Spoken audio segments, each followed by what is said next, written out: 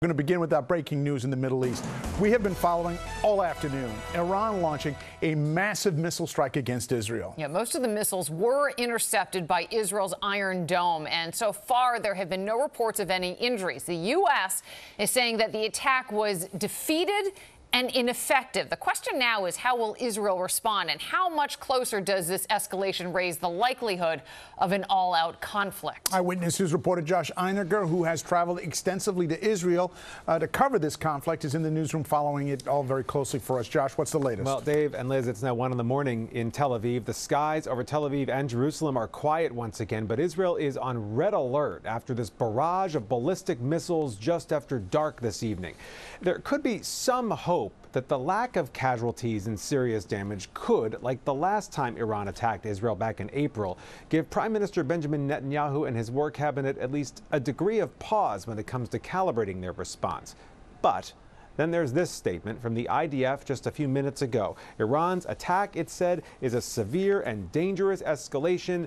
There will be consequences. It rained missiles over the state of Israel tonight. The Islamic Republic of Iran firing 180 projectiles, ballistic missiles, toward the country's populated center, including the middle of downtown Tel Aviv. Israelis hunkered down in safe rooms throughout the country as the nation's missile defense system, with help from the U.S. and Jordan, knocked most of them out of the sky. The word fog of war was invented for a situation like this. U.S. National Security Advisor Jake Sullivan reported only one casualty, a Palestinian man in the West Bank, due to falling shrapnel. And so far, despite minor damage like this in neighborhoods around Tel Aviv, no known impact on any military assets on the ground. In short, based on what we know at this point, this attack appears to have been defeated and ineffective.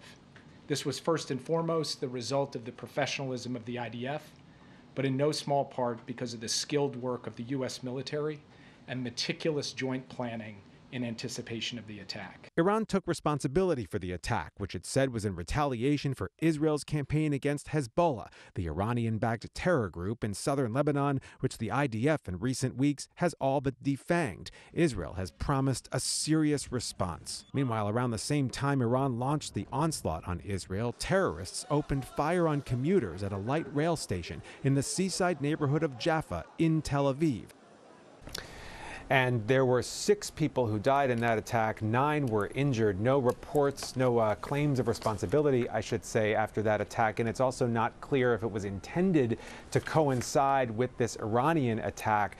Air raid sirens were blaring overhead as authorities and paramedics rushed to that scene to help the wounded just as it was getting underway from Iran. Liz, Dave? You know, Josh, tensions between Israel and Iran have been high for years now, and Hezbollah is backed by Iran, as we know. How is the U.S. trying to de-escalate the situation as Israel finds itself in a conflict with Hezbollah, Hamas, and now directly with Iran?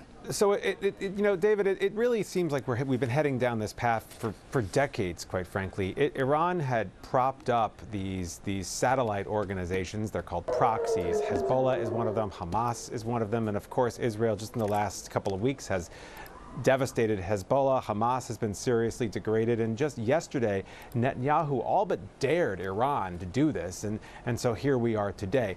The U.S. has been working very hard behind the scenes to try to find diplomatic solutions to a lot of these things. But even today, a stark difference in the language that we're seeing from American officials who've spoken in the last hour or two, who have basically said that they are there to support Israel. And there's been not much in the way of preaching calm publicly. All they've really said is that the counterattack from Israel will likely be very significant. Josh, you mentioned the U.S. We did hear Jake Sullivan in your piece just a few minutes ago talking about the U.S.'s involvement in today's assistance with Israel. Can you talk a little bit more about that and the U.S. role there? Yeah, the U.S., much the way we saw it happen firsthand back in April, the U.S. has assets in the region, naval assets that were able to fire missiles that took down some of these ballistic missiles that came from Iran, at least 12 intercepts that came from U.S. naval assets in the Mediterranean. And there have been other assistance in the skies as well, both from the U.S. Air Force and the Jordanians, much the way we saw last time. And it does look like they were able to repel the majority of this onslaught as it came through the sky over Jordan and right into Israeli airspace. So, you know, another night they're trying to declare victory and hopes, Liz, that it will kind of ratchet down the tension on the Israeli side when they decide, as they decide now how to respond. But it does certainly appear to be a pretty dramatic escalation in a region that really is on fire. Yeah, very much so. And in fact, as everyone's watching where this is going next, there's a lot of questions about will anybody else participate? Any word whether there are any countries who will enter the fray?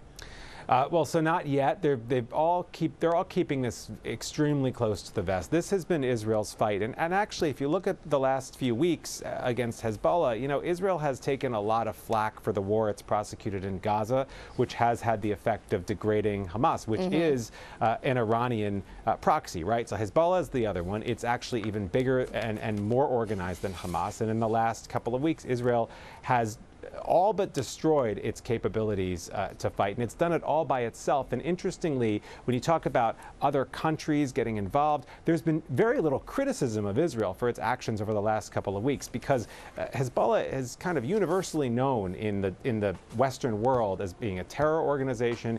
It's been responsible for the deaths of hundreds of Americans over the years. So Israel really has been on its own and has taken one, they have said, for the team, if you will. The question now is what happens with Iran. The U.S. is committed to defending Israel. They say Israel has the right to defend itself. Will the U.S. get involved in an offensive strike against Iran? That's when things could get very hairy. So, you know, we'll have to see. Yeah, some 40,000 American troops in that region. All right, Josh, thank you very much for your insight on this continuing and very fluid breaking news.